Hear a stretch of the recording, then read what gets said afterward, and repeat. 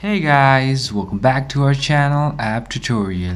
Today, in this video, we're going to learn how we can post on Instagram.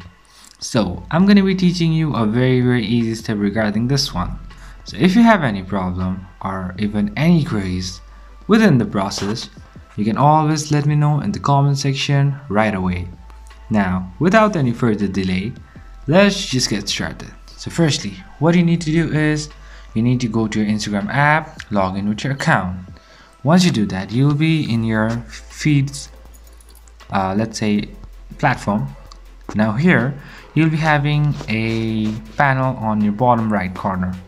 You can see at the middle, you'll be having this plus icon. Just press over here and just choose the photo that you want to post. And let me just choose this one. So now press on next. Now, okay, if you want to add some filters, you can add it. If you want to edit, just edit it and just press on next. Once you do everything, now you can just choose, you can write captions, you can tag peoples, you can add location, add music and anything, and just press on share. Once you press on share, it will ask